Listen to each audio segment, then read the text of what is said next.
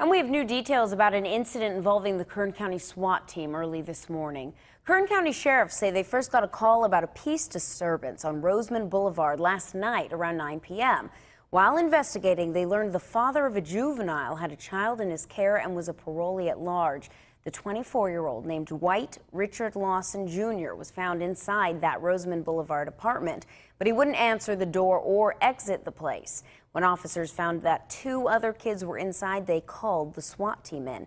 And it took hours to get him to come out of the house, but after a period of time, he did exit the apartment and he was detained. All three children were found inside, safe and uninjured.